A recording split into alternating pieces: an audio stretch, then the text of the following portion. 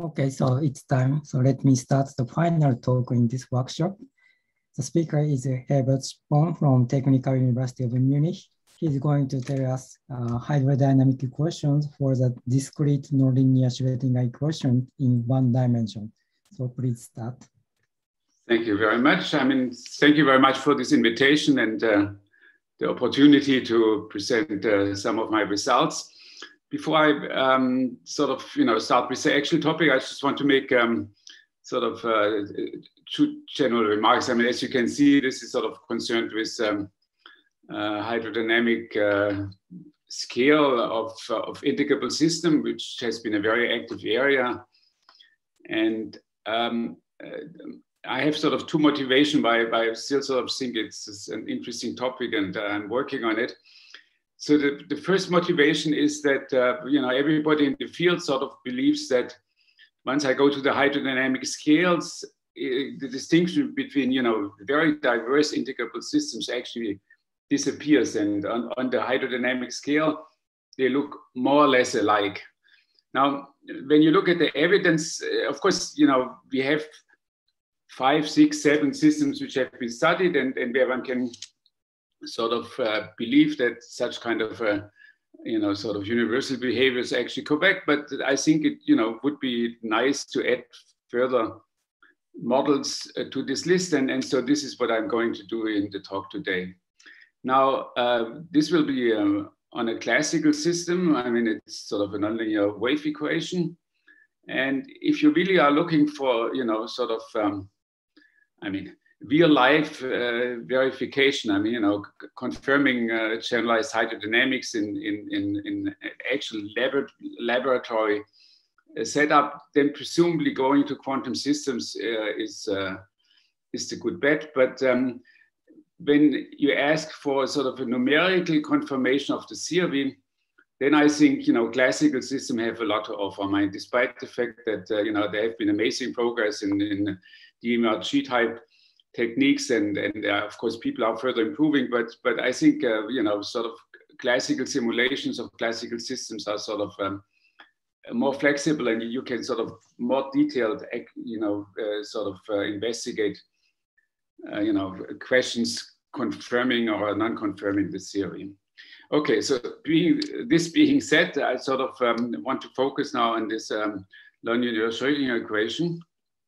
And so here you can see the equation. So this is, people always say NLS. It's defocusing. That's sort of the plus sign sitting over here.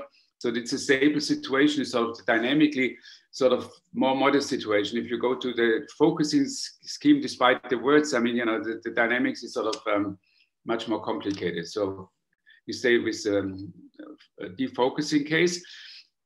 So I put down here no scattering theory. So, I take a large finite system, but the system is confined. So if I wait sufficiently long, eventually it will reach some sort of a statistical stationary state. Which sort of statistically, the dynamics is moving, but the state itself is statistically invariant under the dynamics.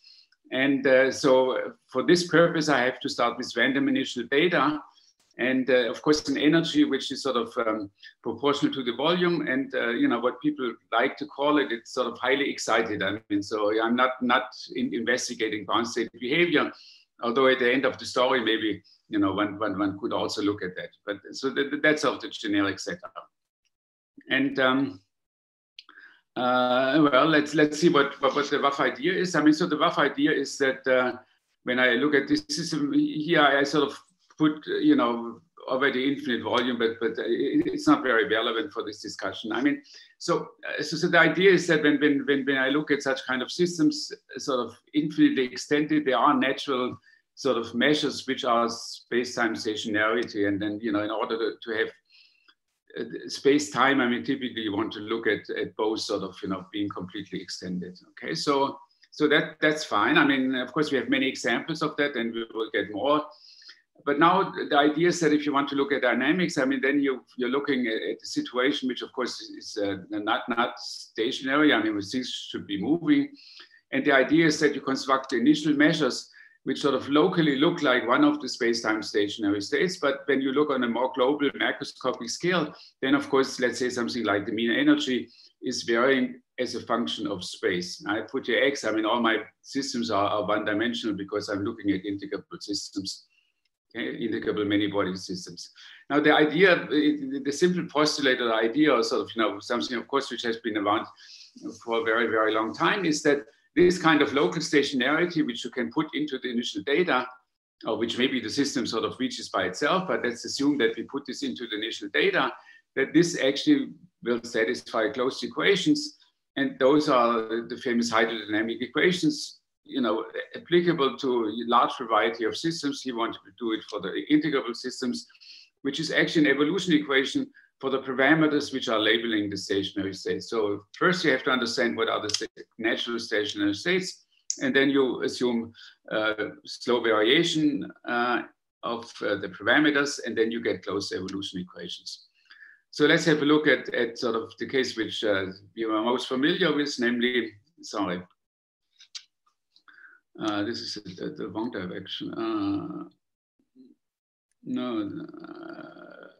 Okay, here we are. So let's look at the case which we are most familiar with sort of a one-dimensional fluid, where of course you have number, momentum, and energy as your conserved fields, and then you can write down the Euler equations. All what I'm going to do today will refer to the Euler timescale, so it's ballistic timescale.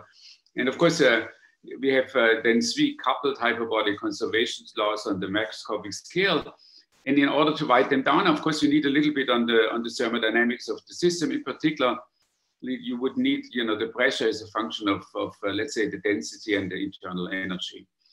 Now you want to sort of, you know, transpose this kind of scheme, which everybody believes in and which, you know, is very successful, to integrable systems. And then, of course, the main difficulty is that rather than three, we have sort of potentially infinitely many proportional to the volume conservation laws, and that sort of, you know, requires some extra efforts. And of course, you know, the pressure by itself will be not enough. I mean, we have to compute something like a generalized free energy.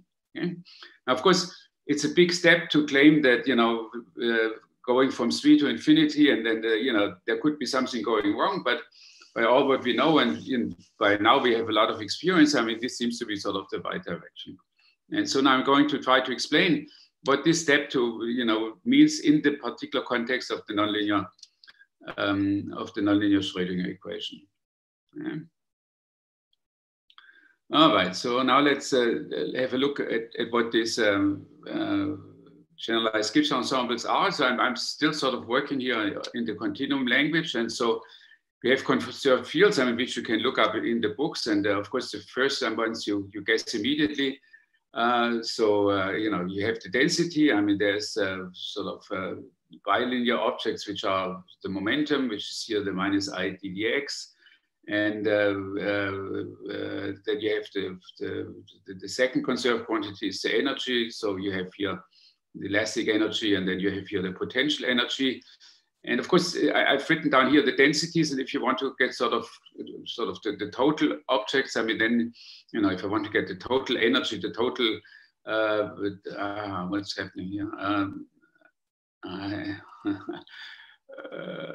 Okay, I will learn that. Okay, so if I look at the total energy, let's say, then I have to integrate over my volume, so that sort of makes it confined.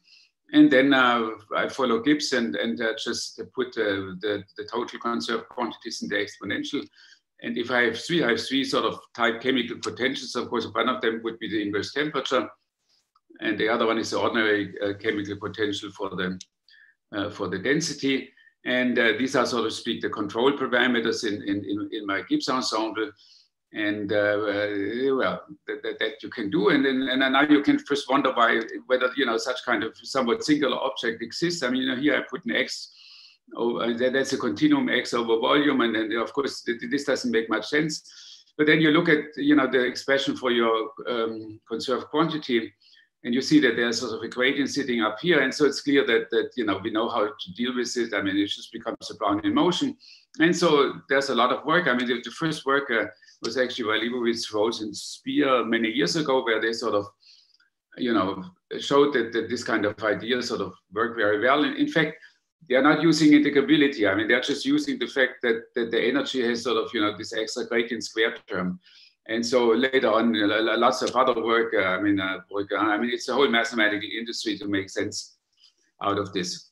But this is not enough for our purposes. You see, after all, these are certainly the lowest conserved fields, but we have many of them, and therefore, just writing down the Gibbs measure in terms of only 3 conserved quantities would be a sort of a contradiction in itself.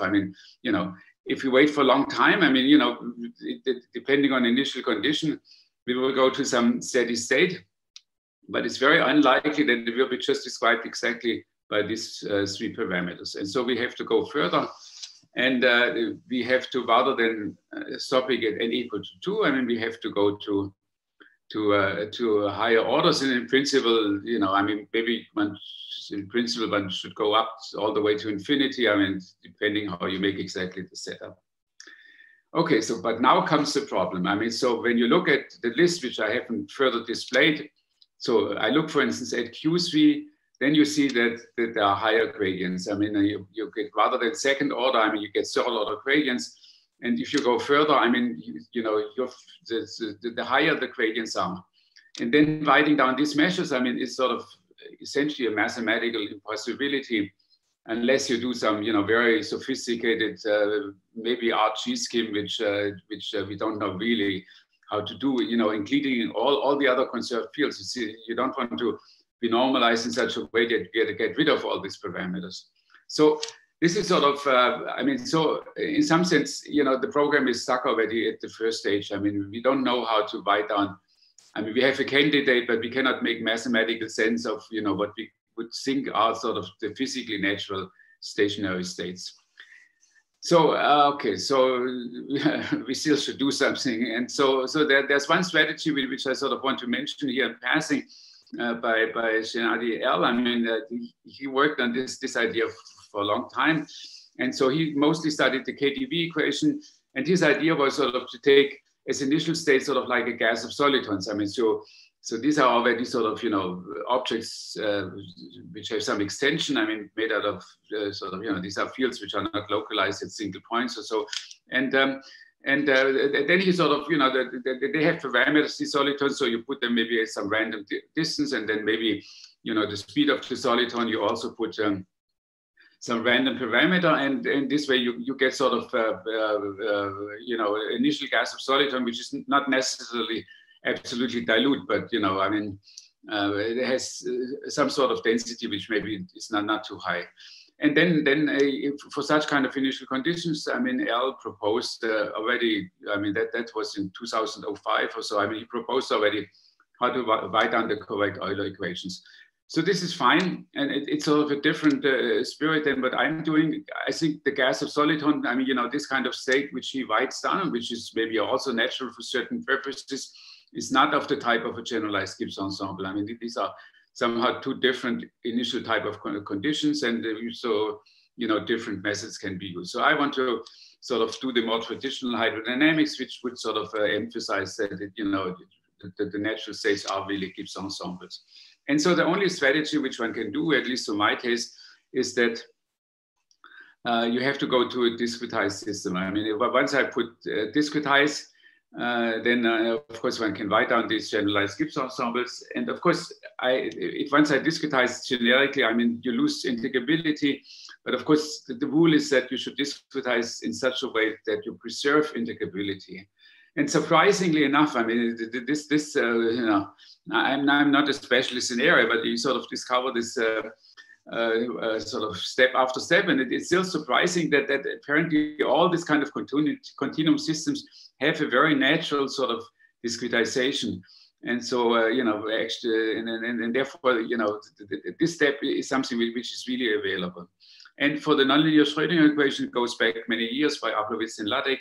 And so the model which I'm going to look at actually will be the Ablowitz-Ladek discretization of the nonlinear Schrodinger equation. And again, in passing, I want to mention that there's some beautiful work, the long work first by De Luca and Musato, who was sort of thinking already about the dynamics, but not so specifically, but he investigated this issue of Gibbs measures and such kind of things. And later on by Benjamin and Takato Yoshimura, so they were of course already posing the aspect of generalized hydrodynamics, and they studied another system, which is the Sinch-Gordon equation, which is also a nice system to look at. And somehow they believe that they can get around the difficulty of exactly defining this generalized Gibbs ensemble. So this is not my work. One should look at that and see how things are matching. That's something for the future. But only as a side remark, I want to mention that Benjamin and company, at the end of their paper, or maybe the second part of their paper, they actually try to verify, the obtained generalized hydrodynamic equation through numerical simulations. And of course, the numerical simulations is even worse. How you are going to simulate sort of, such a statistical ensembles for a continuum wave equation. And what he did, he actually looked at the discretized version of this Sinch-Gordon equation, which was found quite some time ago.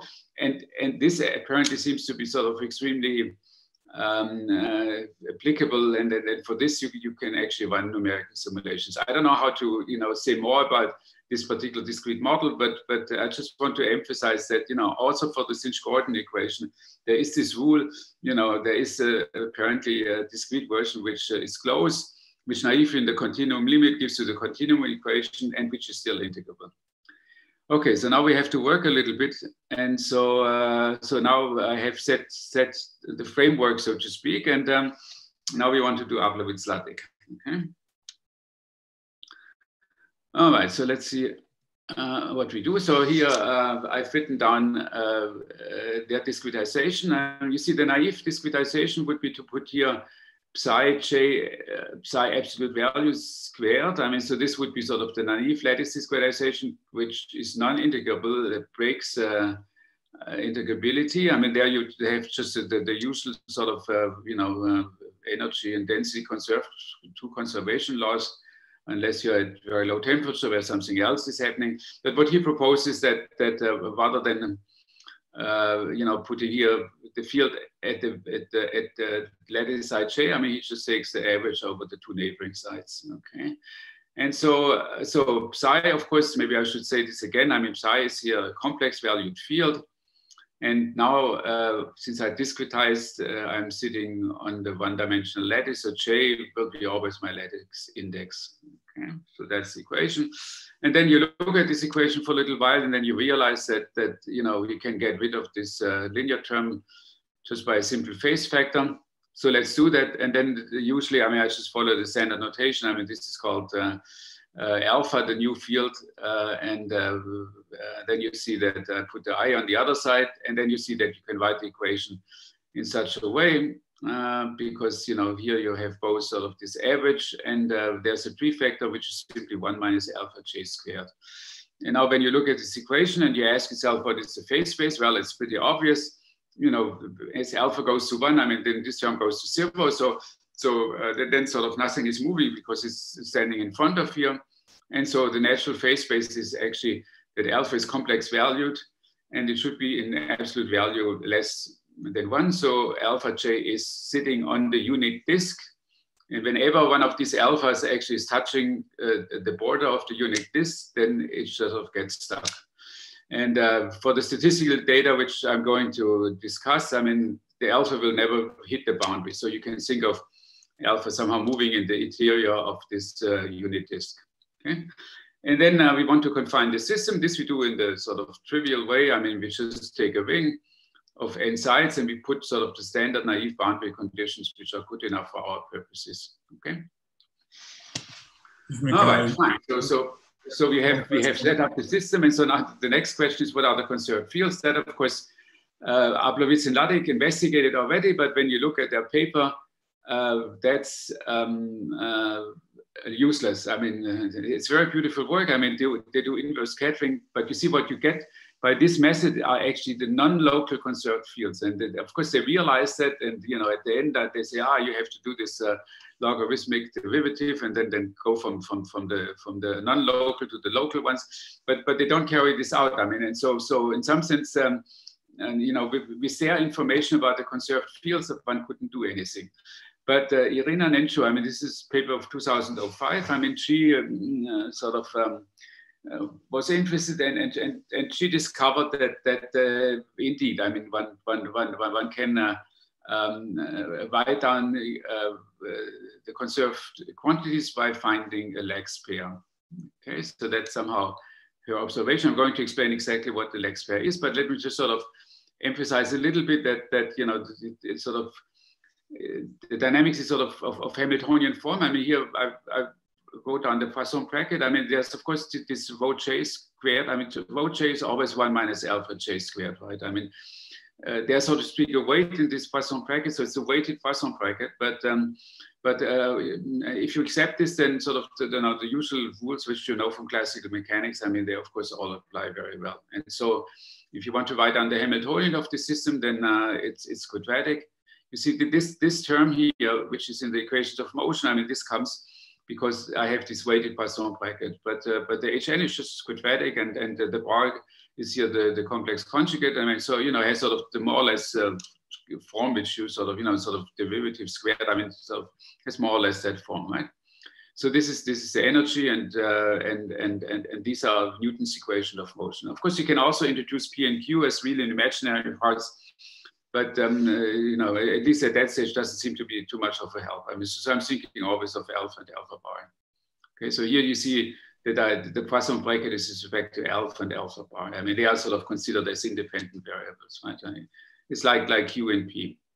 All right, so now we come to this conservation law. So I mentioned already that we want to have local conservation law, and Abhishek, were sort of a different point of view, and they were just happy to get the conservation law by themselves. And since it's such an important thing, I mean, even in this audience, just to make sure that everybody understands this notion. I mean, so what I mean by local conservation law is that, first of all, so this is a global one, and that has an index which I call here little n. So of course, this global law can be written as a sum over local quantities, right? I mean, this is sort of what I mean by this notation. So J is sort of the lattice index, and when I sum, then I get the global one. And the crucial assumption is that this is a local function.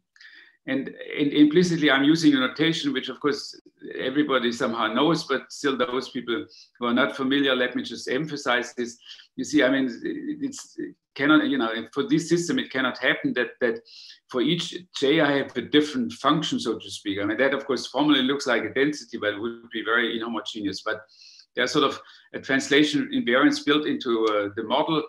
And let me just give you an example so that you understand the notation. So if I take a Q0, which is some function on phase space, let's say I take this whatever here, fifth order polynomial, and then it's an alpha minus 1 and 1 and 3, right? I mean, I'll take some other example. But then what I mean is that the Qj is simply exactly that function, but just shifted by J lattice size. So at lattice size J, I just replace this index by J minus 1, J plus 1, and J plus 3. So this is what I mean by having a local density, okay? All right, of course, the values of this field can be very different, but the function itself is just a shift. All right, so we have this sort of explained. And so now comes the question, what about the Lax pair? Okay, and that's very beautiful work. I mean, I just learned it more or less by accident, sort of at the beginning of this year. And so I'm still impressed, when I saw this. And so the beautiful observation is that you can construct the Lax matrix by something which are called CMV matrices. These are people who invented it. This is Cantero, Morales, and Velasquez. So Barry Simon was actually very much involved in this discovery. I mean, Irina was his PhD student at the time, and so somehow, in early 2005, I mean, people realized that they didn't know so much about Abhishek, but of course, Irina and Barry Simon, they knew about it, and they somehow discovered this connection. So it's very easy to explain what the definition is. I mean, so we actually have two matrices, L and M, and they are block diagonal. I mean, so these are little two blocks, and then they are outside, they are zeros. And of course, if I do periodic boundary conditions, I pick up sort of one extra matrix element out here, right? But otherwise, they're just block diagonal. And so I just have to explain you what the little block is. Well, so let's take this 2 by 2 matrix. So this is just a definition. So rho j squared is 1 minus alpha absolute value squared. And you look at this 2 by 2 matrix and you immediately realize that it is actually a unitary, it's actually a unitary matrix, okay? And so this is the Ln. And now the idea is that you take an even number of sides and then you do blocking 0, 1, and then 2, 3, etc. And this defines for you the matrix Ln. Okay, so this will be the actual leg. No, this is not yet the legs matrix. So this will be Ln. And now the Mn is just sort of exactly the same matrix, but you shift the blocking by 1. I mean, that's something which is familiar for many areas. Okay, I don't want to make the list here, but I mean, this is sort of, you do exactly the simple trick, okay? And then, of course, the Mn is just sort of, it's just a different matrix, of course, also unitary. And the legs matrix is actually the product of these two. And of course, since both of them are unitary, then the Cn is also unitary, okay? So this means I haven't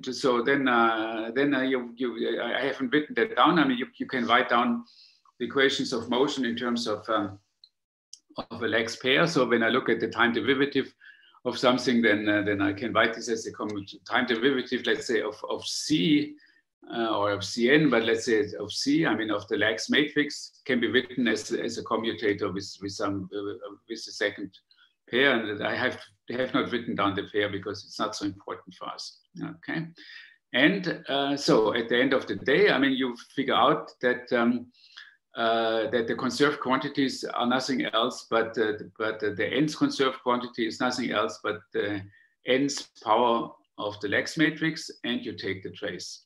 Now, since I've taken the trace, you see that density is obvious. I mean, I just take the diagonal matrix elements, and those are the conserved quantities. So this is what I've written over here.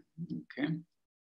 All right. So that's fine. I mean, you see that this is, of course, a very, very concrete formula, and so that's extremely nice. And you can figure out what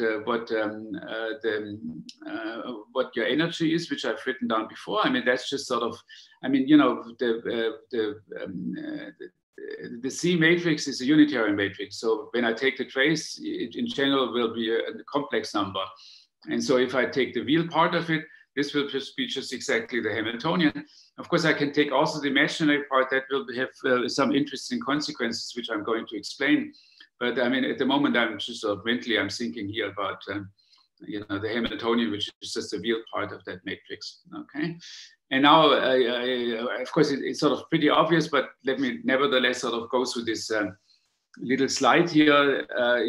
Why is it actually local? Well, that's very easy to see. I mean, so here is the nth power of my legs matrix. I've taken already now n going to infinity. So these are now just infinite dimensional matrices, and the density is just a JJ matrix element, right? And for this, I can do a random walk representation. So let's say I want to go from J to J, and because of that sort of particular pairing structure, I have, if I take the nth power, I have the matrix L and then M, L, M, L, etc. And therefore, I have to do a random walk on a checkerboard. I mean, that comes through because I'm taking this product over here, right? And the checkerboard has, like every checkerboard has white and black unit cells, and the rule of the random walk is that it can never cross a black unit cell, right? So walk can go here, but then it cannot cross down here. So it's a walk which stays constant, goes up or down under the condition that it should never cross a black square. And then you give away to this walk. I mean, when you go through the diagonal, if this is your lattice side J, I mean, then it has the weight rho J. And if you do if you stay at the same side, then depending whether the upper or lower square is black, you either give minus alpha J minus 1 or the complex conjugate of alpha J. And it's that simple rule which allows you to, you know, sort of, you can compute matrix elements if you want to, but it's just sort of clearly from this you can see that it must be a local quantity, strictly local quantity. You can see that as I increase the power, then of course the support of the density will sort of increase you know, it will just increase linearly with n.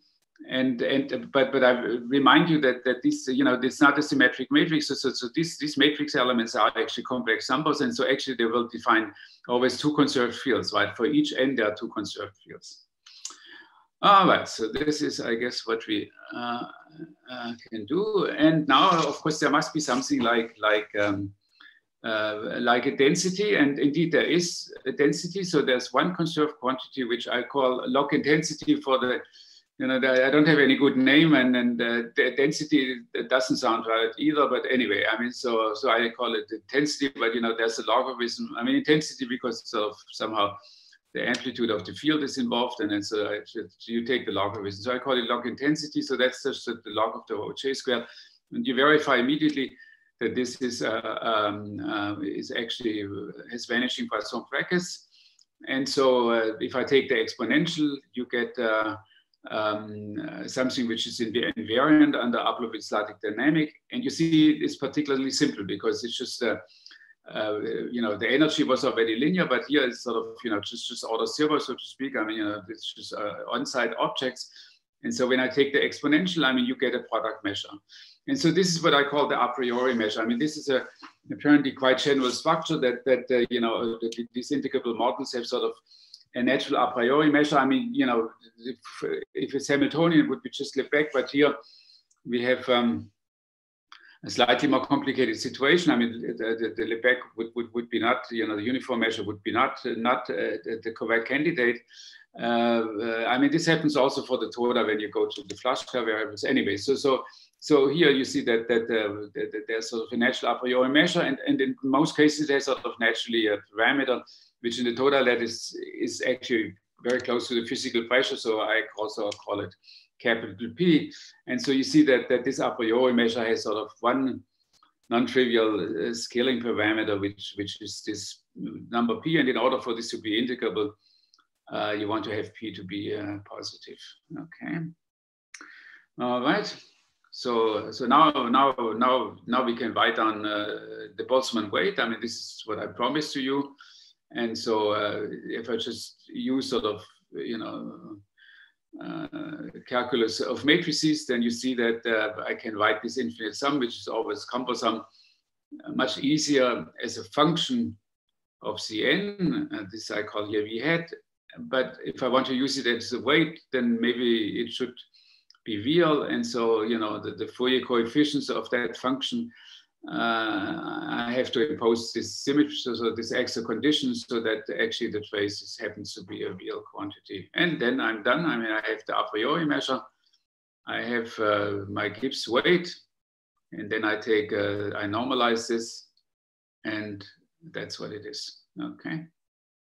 So later on, it will be not the V hat which is appearing, but I mean, basically this quantity here, I'm actually not sure what the difference is. Anyway, so, okay, so I want to emphasize that the GGE has two labels, one of them sitting in the a priori, and the other one which gives sort of, which is a function of the Lax matrix, which is this CMV matrix. And so you have sort of, you know, an infinite number of degrees of freedom because there's a whole function sitting up here. All right. Okay, so now comes sort of somehow the most important, sort of conceptually most important part of the talk. I mean, of course, you know, some of you know these things, but let me sort of go through this because I think it's sort of good to have also a physical picture of what's going on, and then we can continue with the formulas. Okay, so I mean, now I like this notion of what I call the Lax filter. So what do I mean by this? I mean, what I mean by this is that, I mean, you know, take your Abhishek and then put some whatever independent the initial conditions and then simply run it for a little while. And then you look at the configuration which you see.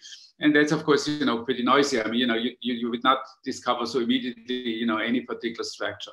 But now I apply the lax filter. Now, what does the lax filter mean? Well, the lax filter means that I take a little subsystem, maybe 400 sites, and out of the, you know, the microscopic data which I have in this box of a cell of 400 sites, I form the lax matrix according to the prescription which I have given to you. And then this is a unitary matrix, and then I determine the eigenvalues which are sitting on the unit circle. So I determine these phases, theta j.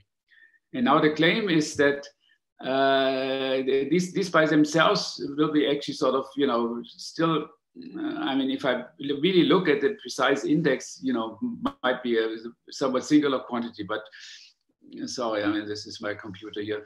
But the quantity which is slowly varying is actually the density of the state. So I just do the 1 over n, I normalize, I mean, and the phases, so the W will be now between 0 and 2 pi. And it's the density of states which is sort of then the result of the lax filtering of observation. Okay, so I first compute the eigenvalues and density of states, and then now the claim is that under my assumptions, under the dynamics of Ablovitz-Ladek, it's the density of states which will have a slow variation, and it's the density of states which is governed by a hydrodynamic equation. So rather than, you know, the Gibbs measure, which is sort of a more probabilistic thing, now you have sort of the label of the Gibbs measures, which is the pressure and this confining potential, which I call V. Now from this you go over to what is the average value of the intensity field, which I call nu, and the average value of the conserved field. And it's those quantities which have a slow variation, right? I mean, so here I've written down what the definition of the nu is. I mean, it's just sort of the average of the log. And of course, you know, I mean, if I just go through this algebra, then you see that what I call here the density state is just sort of I mean, the conserved quantities are will just give you the Fourier coefficients of the density of states. So there's a simple relation, but the main point is that through the lax filter, I have identified what are the slowly varying quantities. And now you have a very simple pictures. I mean, of course, you get hydrodynamic equations, which I actually will never write down in this talk because there are other things which I would like to explain. But the physical picture is very clear. I mean, so here's my space-time. I take a little patch here. I observe on the macroscopic scale the particular intensity and the value of the conserved fields, or better, I conserve the density of states of the lax matrix. I mean, this is what I'm really observing, so to speak, with my instrument in quote. And then the assertion is that first of all, there's a closed equation for these quantities. It's now like in kinetic theory, you have space, time, and then you have sort of like a velocity type variable, but you know, it's more complicated. It's sort of the parameter which tells you what is the density of states of the lax matrix. And then this is sort of persisting in time everywhere I look. And of course, locally, the statistics of the particles is given by GGE. Okay, so that's the picture. And now we have to do a little bit more work. Namely, we want to sort of actually figure out how we can get these kind of things. And then there's a beautiful paper in the same time by Kilip and Menshu, which sort of do what I call now transformation of measures. I mean, what this means is that under the a priori measure, you want to compute the density of states. I mean, you want to compute what is the distribution. No, sorry. You want to compute what is the full probability distribution of the eigenvalues of your lax matrix. Now, this is a probability distribution which lives on the faces, and if I had to ask the question like this, nobody knows how to answer. You see, this is not the correct a priori measure. The a priori measure is sitting up here, the -1 plus p. You know, it's just it's independently, identically distributed. Okay. But this, I mean, nobody knows how to do the computation. But what they succeeded is when I put here a linear ramp. I mean, so it's no longer identical. You know, it's just sort of the parameter which is sitting up here is changing linearly with my space index. Then you can do this sort of computation.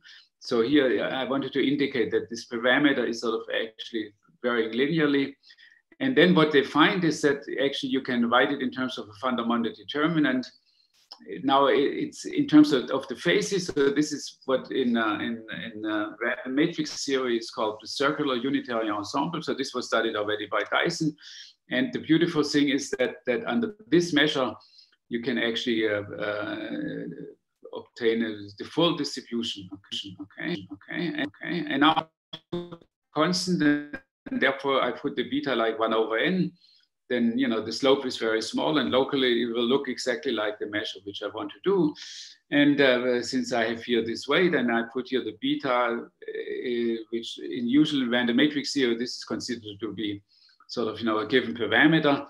I put this parameter like 1/n, so I'm actually ending up with what is called sort of the high temperature or mean field type scaling in random matrix theory. And therefore, you can accomplish the result. Namely, I can sort of compute what is the generalized free energy, and I can compute, given my confining potential, I can compute what is the density of states, and the result is quite simple. I mean, so when you look at the weight, I mean, this comes from the Boltzmann weight, which was linear in V. I mean, therefore you have a linear term. The logarithm comes from the fundamental determinant, and then of course, because I'm looking at high temperatures,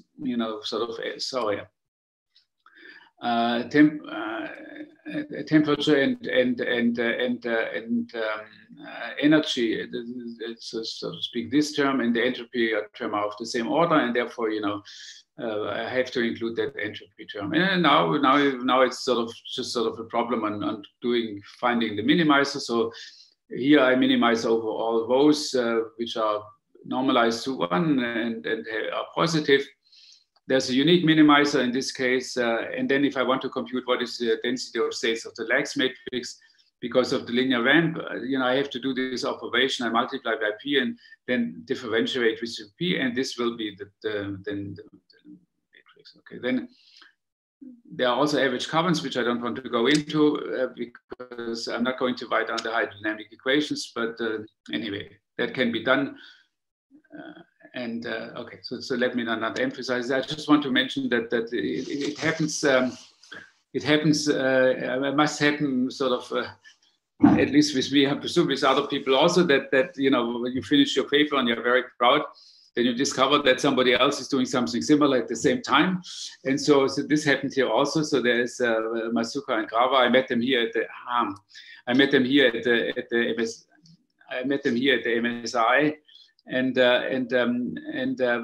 they actually they discovered also this connection, and basically they are sort of also writing down this mean field functional. I mean, then the later on things on hydrodynamics and carbons, of course, this was not in their scope. But I just want to say that if you can look at that paper, which is also instructive. Okay, so far so good. Now I want to do one thing in the remaining minutes, namely I want to go to a somewhat different system, namely Herbert. Yes. So just one question. In the previous slide, do you have an expression for rho star? You have a final expression for well, I mean, if you okay, so maybe I didn't explain this. No, of course, in general not. I mean, in general, you just have to do a numerical simulation in order to find the minimum of this functional. However, when you look in the Masuka and Grava paper, I mean, that's something which they did, and I didn't sort of really think about it so hard, is that you can actually so you can find, okay, so there is a fairly explicit formula as long as I make this potential here linear. So then there's something called the Heun equation. So you can read this in this paper. I mean, so in the case, when I take the simplest possible potential, I mean, I can also take 0. I mean, that's also a meaningful thing. I mean, there's different work which have sort of studied the case when B is equal to 0. But then also for the linear V, there is sort of, an expression. But when you ask the numerical people, they look at this expression, they say, okay, I better do a numerical simulation of this equation rather than figuring out how to evaluate this you know, sort of special functions, right? But still, I mean, so in these cases, I mean, you have an explicit analytic expression. Okay. I mean, in this paper, you can find some plots. I mean, so yeah. Okay. But beyond that, I mean, you have to just solve numerically this thing, right? Okay. All right. So now I go to the last part of the talk, which is sort of what I call here the modified KdV. I mean, that's I mean, it's that particular equation, which, you know, it's the same philosophy again. I mean, it's a continuum equation, and of course, this continuum equation is integrable. But you know, by this hydrodynamic methods, I mean, I don't know what to do with this equation. So I'm going to do again sort of, I mean, this Abhishek, I mean, I'm going to use the discretization and then analyze that case. Okay, and then what you can read in Abhishek already is that what I mentioned, you know, before it was sort of the real part of the CMV matrix, and now I can take also the imaginary part. And so this would be the imaginary part, and now I can look at the time evolution under this particular thing. And then Abhishek sort of argue that when you go to the continuum limit, you get the modified KdV equation. And if you look now at the discretization, you see it sort of looks like this. And now you observe that, I mean, you know, the I somehow has disappeared because there's an I sitting here. And now you observe that when you look at this equation here, then, you know, if I start with real alpha, then it stays real. You know, just everything is real, right? Before, when I put here a plus sign, if I start with real data, they will come immediately complex. But here, real go to real. Okay, and it's the continuum limit of that equation, which formally gives you this one up here. All right. So, you know, so now we have sort of phase space which is much smaller, so to speak. I mean, rather than having alpha on the unit disk in the complex plane, it's now sitting interval -1, 1. Now, of course, you know, all the algebra, you know, I mean, about these matrices and all that, I mean, this is just algebra, and it just doesn't care whether alpha is real or complex. And so, you know, the definition of the CMV matrix, all these things are completely identical. I mean, I don't know how one writes down the Poisson bracket, because now, you know, one half of your canonical variable sort of has disappeared, but maybe this can be also the one. But the thing which I want to point out is that you know, in terms of our original GGE, you know, real alpha are clearly a set of measure 0. You know, it's just sort of so you know, we do this nice computation before, but it doesn't say anything about this particular case because it's set of measure 0, right? If I start with real alpha, it would be just totally insensitive, right? I mean, you know, it doesn't say anything. And therefore, you see that what I have to do is I have to redo now my analysis. I have to sort of take seriously that we start with real alpha, and then I have to do the analysis, okay? And so let's do this. I mean, so now you see that there will be a pairing because you know, it's a unitary matrix, but it's real, and therefore, you know, if e to the theta is an eigenvalue, also the complex conjugate will be an eigenvalue. So you see that there's already an extra symmetry, and so rather than having to look at all eigenvalues, let's sort of just look at the eigenvalues in one unit and in one semicircle. All right, and now you do this transformation of measures again, and now it's a little bit more tricky, but fortunately, for some reason, which sort of is a miracle to me, but somehow, you know, they realized that there would be an interesting case. I mean, this is also in the original Kilip and Denshu paper. I mean, you know, the a priori measures measure, right? I mean, so there was here sort of a -1p. It's just the same thing, only that the alpha are not living on the unit interval rather than on the complex plane, right? I mean, so this looks the same, but then you get some other factors which are sort of a little bit more complicated, and then you realize that you know, rather than looking at theta, if you look at as your independent variable the cosine of theta, which is fine because I'm looking at the semicircle. then in terms of this, actually, you get a very nice expression, namely you get again the fundamental to the power beta.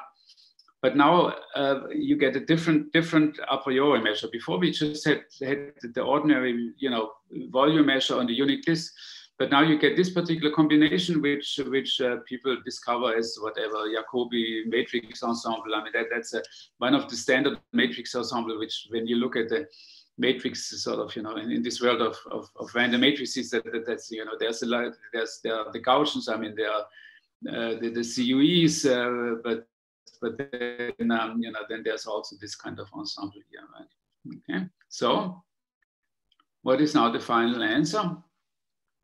Well, you have to fit your coefficients that again locally it sort of looks uniform, and so I'm doing the same trick again. I mean, so now the beta of course is like 1/n, but the A and B they have to be very close to -1. That's sort of slightly singular because at -1 you will the a priori measure is no longer integrable. I mean, it's 1/1 minus x squared. So you have sort of on both sides you have a singularity, and so actually at the moment I'm not completely sure how serious that is. I mean, I have somebody here at the MSI, I mean, who knows about these things. So I hope we figure this out, but I'm pretty sure it will come out the way how I state. So now you get, the same kind of thing. I mean, it's not too much different. And now, of course, I mean, the log looks slightly different. There's no translation invariant anymore because it's now somehow, you have the symmetry, which sort of, breaks for you this kind of translation invariance on the circle, which you had before. There was e to the minus I minus e to the minus IW prime. I mean, that sort of depends only on the difference of the angles, but here it doesn't anymore. But then you pick up this extra term here. This comes from, this comes from this term here, because now you have an a priori measure. And that's something which nobody ever observed, that the bare confining potential gets now a convection, which is only which is linear, and you see that you first might worry because this one wants to pile up the eigenvalues at the two boundaries, and it in fact does so very strongly. If I just remove that term here, it would diverge. It wouldn't make any sense. I mean, there would be no good minima. And the minimizer would be just a delta function at the two ends. But now I have this repulsive term, and then you can sort of, at least from the exact solution, I mean, you can check that the repulsive term sort of overcomes sort of this very negative sort of attractive team at the boundary, and so eventually you will have a smooth solution. Okay, so this is what I'm saying here. The boundary attraction is balanced by repulsion. Okay, and so you just go ahead. I mean, you do the same route to generalize hydrodynamics. I mean, I put here that even for this system, when I take the time derivative of the log intensity, it will be it will have a carbon which itself is conserved. You see, this is like the energy, and so will be conserved. All right. So this brings me sort of more or less to the end. So I just want to sort of there's still one more slide where I want to sort of back up a little bit from what I found here and try to sort of put this into context. And so there are two things which actually I believe I listed here. Okay, so the first point is sort of just a general observation. I mean, so when I studied in quite some detail, I mean the total lattice, which of course is rather similar. I mean the Lax matrix in this case is a Jacobi matrix, and so not a CMB matrix, but otherwise.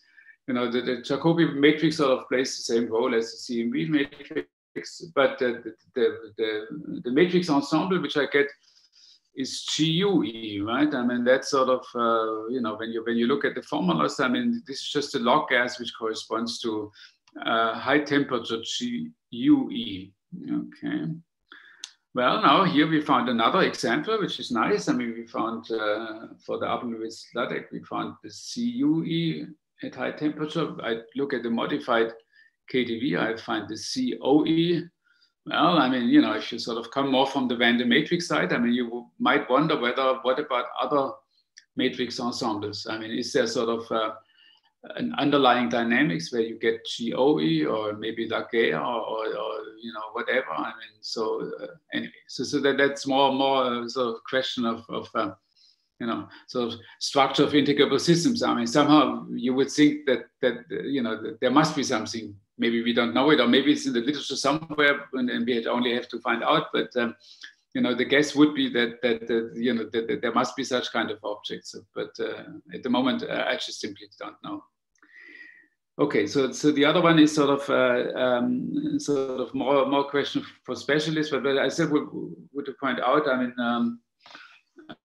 It sort of, at least to me, sort of it puts a puzzle. And so let's look now at this generalized hydrodynamics. And of course, one of the central quantities and sort of, you know, the big discovery 5 years back is that one knows how to write down the average currents. Now this I didn't explain, but I'm just saying that by the methods we have, I can do also the average currents for both the modified KTV and for the Abhishek, for the discrete NLS, and so I know what the effective velocity is, right? I mean, so let's look at what people say about the TODA, right, or other integrable systems. I mean, if you look at Norwegian paper by Benjamin, he discusses that already. I mean, there's always the formula for the effective velocity, and then sort of in the most general form, it's sort of written like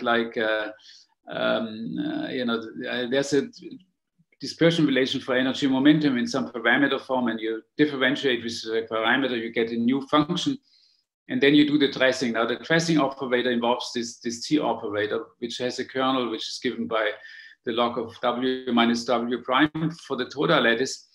And then you just sort of, I'm not going to define for you the tracing, but you do this tracing transformation, and then that simple formula gives you well, I mean, in this case, of course, for the TODA, the dispersion relation is just, these are just classical particles, so it's just 1/2 v squared. And so if you differentiate, you get here the constant function, here you get the linear function.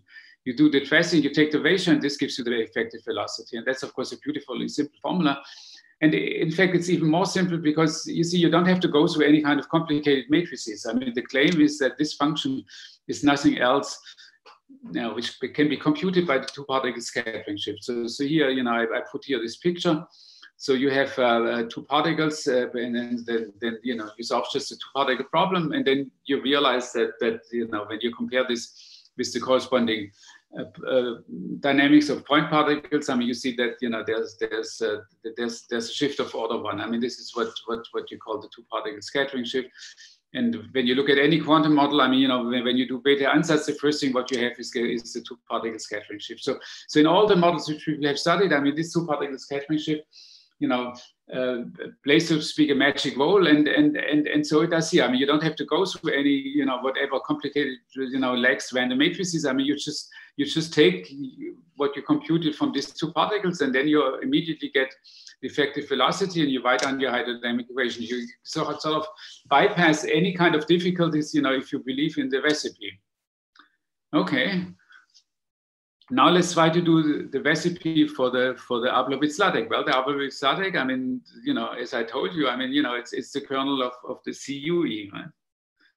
And when I do the analysis, which I haven't shown, is then I use this T operator, and I compute the trace sine function and the trace constant function, right? I mean, that looks a little bit like over here. I mean, that's 1, and then that's a sine, but, you know, so you can think the energy is sort of like the cosine, and then the momentum, you know, its derivative is something like sine. But then, you know, if you really believe that, I mean, then you should put down here the cosine rather than sine. So it doesn't really work so well.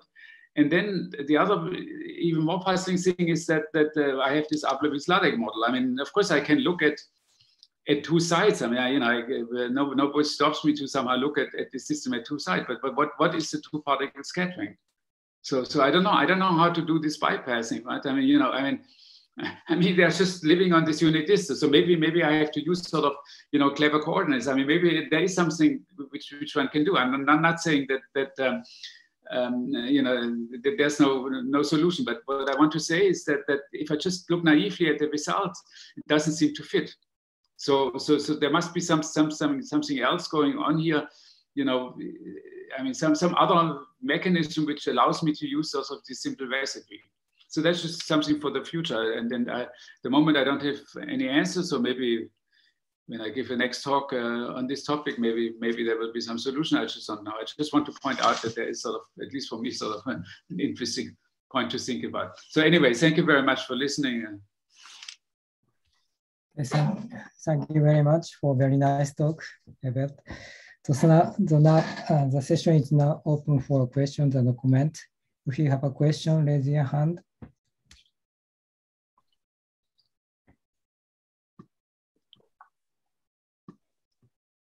Krani? Yeah, hello. So when you introduce these alpha variables for the Ablovitz-Ladik model, yes, the phase space in these alpha variables looks compact. Correct. But in the original psi variables, the phase space is not compact, right? Correct. So I mean, what happens here?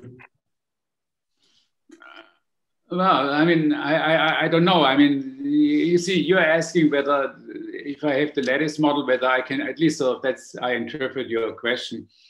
When I take the lattice model, whether I can take sort of some sort of, you know, continuum limit and say something about the continuum equation, right? So no, this I mean, the phase space is non-compact also on the lattice, right? On each single side, the psi variable is. I mean, the limit must be such that, you know, I let the lattice spacing go to 0, and at the same time the unit disk goes to infinity. Yeah, that's what you have to do. I mean, on the level of the hydrodynamic, let's say on the level of this density of states of the CMV of the Lax matrix, you can actually see that. You see, if I you know, it's basically going there. What you would do is you would go from this T operator to this one, right? I mean, you see, this is living on the real line, so to speak, and this is still living on the unit circle. So if I look at an initial distribution on the unit circle, which doesn't know that it's on the circle, but it's sort of reasonably concentrated, then it will be governed by this kernel here. So you know, on the level of the hydrodynamic equation, I can make actually this continuum limit, and then I get sort of the one from the Toda. But on the level of you know, the original model, you know, yeah, I don't really know how to do that. I mean. Okay. But you see, if I would go through the formalism which I have, I mean, then of course at the end of the day, or what I would see is sort of, you know, the local version of this thing. I mean, just sort of imagine that the W and W prime is small, you know, the difference is small, then you're up here, right? I mean, so on that level, I mean, so I could guess that maybe if I take the continuum equation, maybe I should take that kernel, but that's a pure guess, right? Mm. Okay. The next is NH. So this rho, the density that parameterizes your free energy, yes, functional, I would like to understand if there is a connection to the action variables of this Ablovitz-Ladik model, because I'm more familiar with the standard inverse scattering approach, and there everything is based on the notion of action variables for your field configurations, right? And then the idea, conventional at least, would be to formulate thermodynamics and then hydrodynamics in terms of those action variables. But now I don't understand the connection to the Lax you introduced at the beginning. Can you maybe comment on that? That's a very good question. So okay, so there are various aspects of the question. Let me first point out that when you go to the Toda lattice, you know, I use this kind of formalism with the Lax matrix, which doesn't know anything about this angle and action variables actually. But Benjamin, in his paper on the Toda lattice, on the classical Toda lattice, I mean, you know, he introduces sort of what he calls the scattering map, and he sort of explains how to do, you know, the scattering theory in order to figure out, you know, what would be this generalized free energy. So what I'm trying to say is that on the level of the Toda, I mean, you know, this question sort of at least has been studied, and then there's something you can look at and see whether you are convinced. Now here I don't really know. I mean that's related to the fact that well, of course no, you're right. I mean of course there is a scattering map for the I just don't know how to make this connection in this particular case. I guess it's related to I still don't really understand what. Yeah, I think it's related to the last question you posited. Yeah, because these two particle scattering would refer to this. You take two objects with two effects. But what is scattering here? I mean, the particles. Which quantity goes. I mean, well, you're saying that if I take action angle variables, I mean, then it's. Okay. They pertain to particular modes, and then you can ask how these modes scatter asymptotically, right? Yeah. So this notion is well defined, whereas in your language it's not well defined. But at least I don't understand how yeah, well, okay, so yeah, okay, so I since I posed the question, I don't understand either, right? I mean, but I think what you're trying to say, no, I think it is something which one should sort of be able to figure out what that means. I mean, that certainly would be illuminating, because then you could see whether one can sort of use the same recipe as in the other case. I mean, in the total, of course, what you mean by scattering is sort of pretty obvious, right? Can I mention just quickly? Sorry, Stefano. Just because I think there is notion of there are solitons in this AL model, and it looks like, I mean, as we're discussing a bit, Herbert, looks like certain solitons, so asymptotic objects in certain limit, will be representing what you are getting there. No. So these should be so there should be some asymptotic object which are certain limits of certain solitons, known solitons of the AL model, that will represent that, and that will connect with the scattering picture. I hear the words, but I'm sure one should investigate. I hear the words, but the point is, you see, the solitons are already sort of, in some sense, I mean, these are made up of many particles, so to speak, and that's something which. I mean, whether the soliton scattering enters here, I mean, you have to get this operator here, right? I mean, when you look at the TBA equations, I mean, it's that operator which has to come up, and I'm just not sure whether this comes in the soliton. I would be more happy if one would have sort of like, I mean, what was sort of said before. I mean, if you look at particular variables in the original nonlinear Schrodinger equation, for which you can sort of define a meaningful scattering theory. The solitons, I'm not sure. Yeah, okay. But, that's open for discussion. I mean, I'm not saying, I just don't know the answer. I mean, you see, the point is that, I mean, if of course, I believe at least, I mean, let's say for the TODA also, I did this computation for Abhishek. I didn't, but of course you can compute for, you have a two soliton solution, and you can compute what is the scattering of these two solitons. I mean, that's something which you can find in the literature. But I'm extremely worried that I don't think you will get that result, right? You see that there's no freedom here. I mean, it must be this one. Yeah, sure. I mean, it's just whatever you do. I don't think that's close.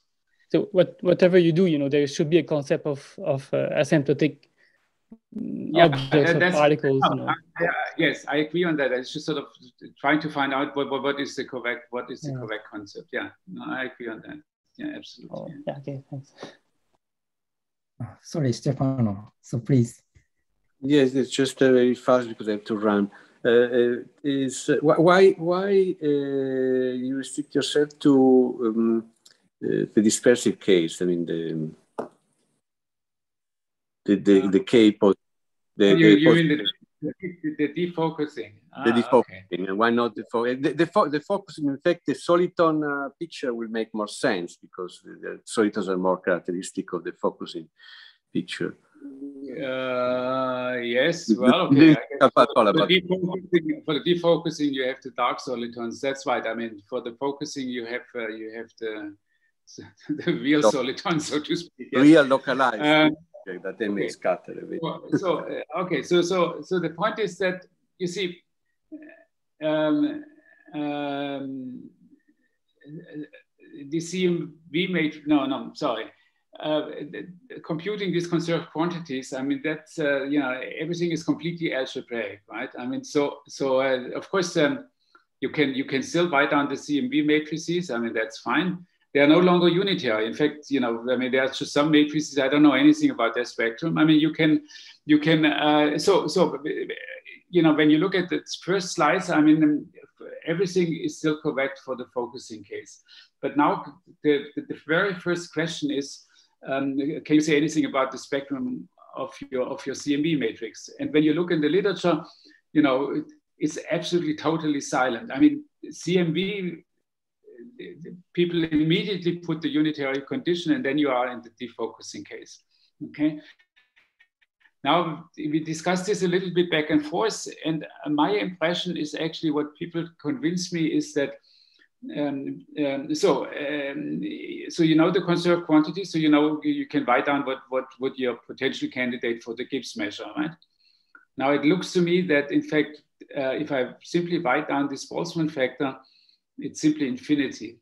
And the reason is that because it's in the, now you see now the variables are actually in the complex plane because it's 1 plus. And so, you know, you can, the alpha variables are no longer bounded.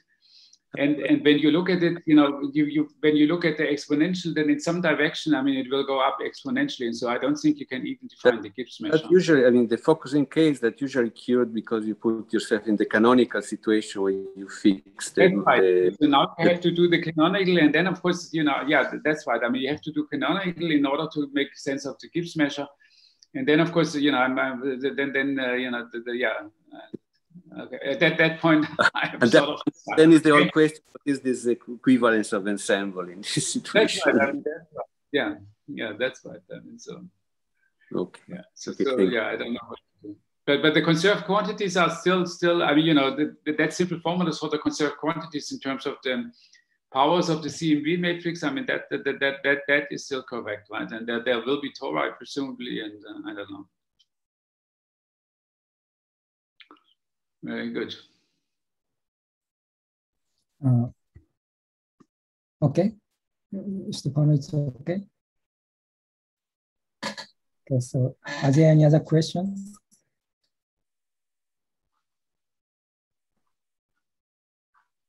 If not, since time is over, let's thank Herbert for his great talk.